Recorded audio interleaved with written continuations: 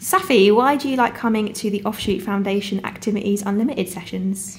Because so I'm not bored at my nan's, and because I really like filming and because I want to make my own YouTube channel.